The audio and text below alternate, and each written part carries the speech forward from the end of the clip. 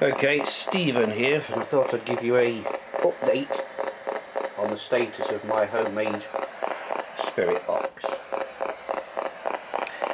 I am using an Arduino as a microcontroller to control the TEA5767 radio module.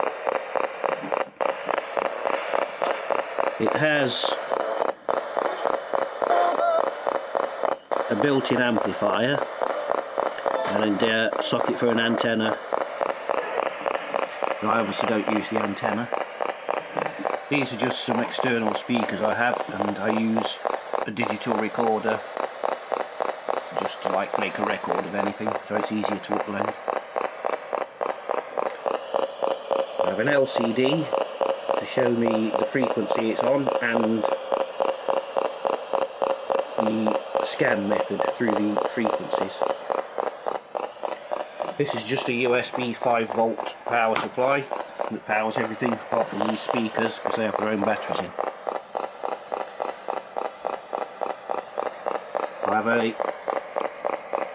knob here that controls the speed at which we go through. You'll be able to hear the clicking alter as well, because every time it changes frequency it clicks.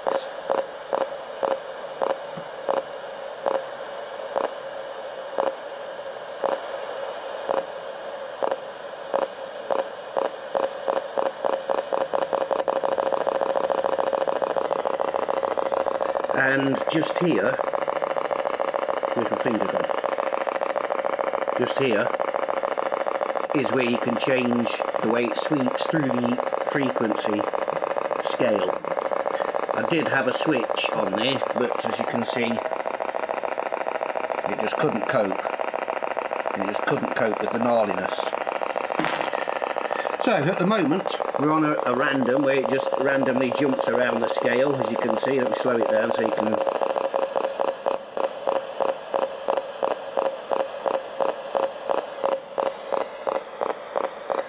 And just here, I will replace this with a rotary switch, but this acts as the switch at the moment. Now you can see we're going in a reverse sawtooth. Again, I can speed it up.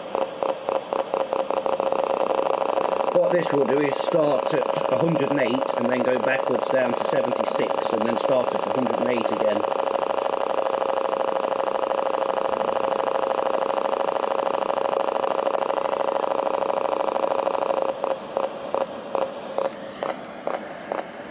Then we have forward sawtooth, which is exactly the same, but it starts at 76 and goes up to 108 and then drops back down to 76.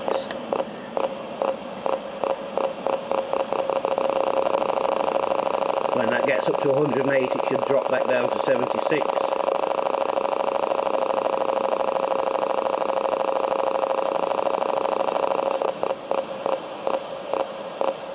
And then we have the triangle that will go up. Did I miss the hole? Yeah.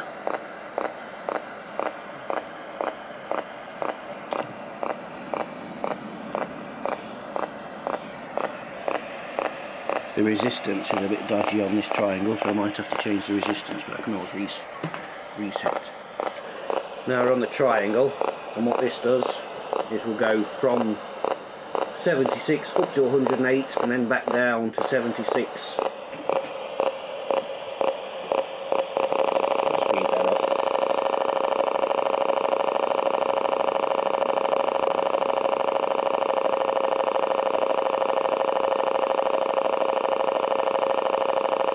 And it's going back down again.